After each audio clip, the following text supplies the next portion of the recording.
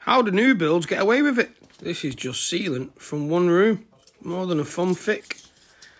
So basically I've sliced from the bottom, and I've already sliced around the top. So that's why it's quite easy to remove. But we do tend to find quite a lot of silicone in all the new builds.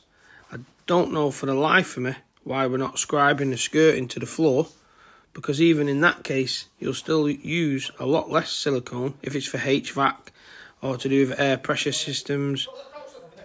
But to be honest, if you're ever buying a new build, you absolutely 100% need to remove this on pretty much every single occasion, especially if you're installing a nice luxury carpet, because the finish is just terrible if you leave the silicone in.